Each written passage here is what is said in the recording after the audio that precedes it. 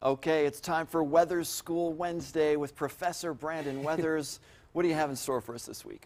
Well, you know, I thought I would take a look at some terrain-induced phenomenon, something called Chinook winds that happens generally not in the Northland, but I'm going to apply how that process can influence our weather here. Okay, let's check it out.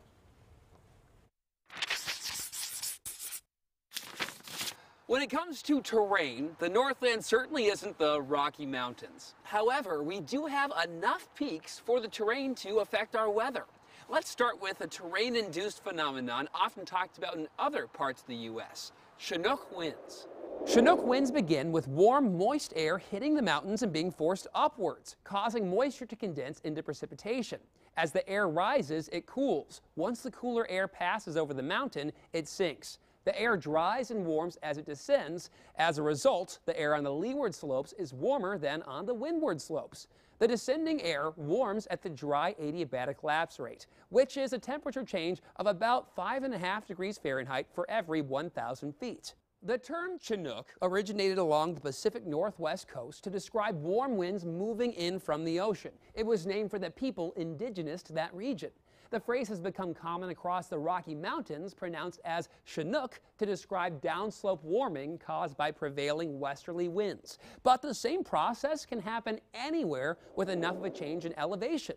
The greatest elevation change in Minnesota is across the North Shore. Eagle Mountain, the highest point in the state, is 2,300 feet above sea level. Mere miles away, Lake Superior has an elevation around 600 feet.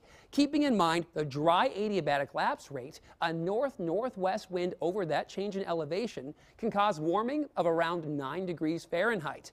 The elevation change in the Twin Ports isn't as impressive as it is in Grand Marais, but it is still enough to affect our temperatures. The official Duluth temperature is recorded at the Duluth International Airport at an elevation of 1,428 feet.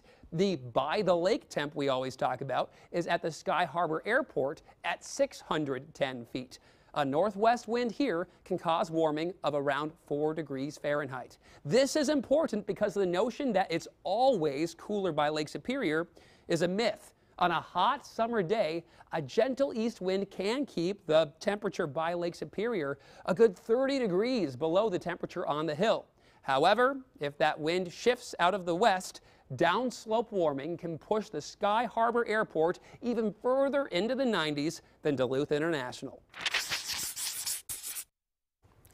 Wow, yeah, I always thought that by the lake would be cooler. Right. You know, Lake Superior, everyone talks about how that affects our weather here, but it's not the only influencer on our weather, so that's the terrain piece of it. That is awesome. Thanks, Brandon.